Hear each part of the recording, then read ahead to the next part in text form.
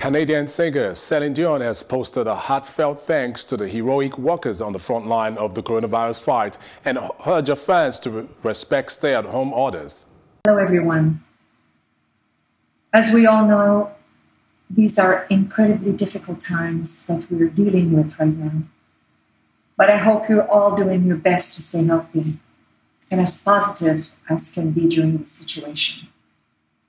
Most of us have been asked to remain at home.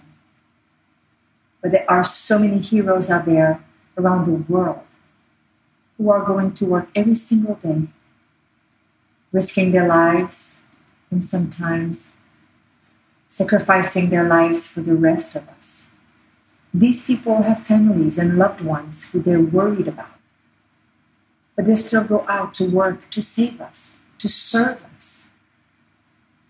We're talking about healthcare professionals, first responders, social workers, and essential services providers such as grocery store and delivery employees. We cannot thank all of you enough. We salute your bravery and we pray for you. Thank you so very much for the heroic work that you are doing for our world. We are eternally grateful.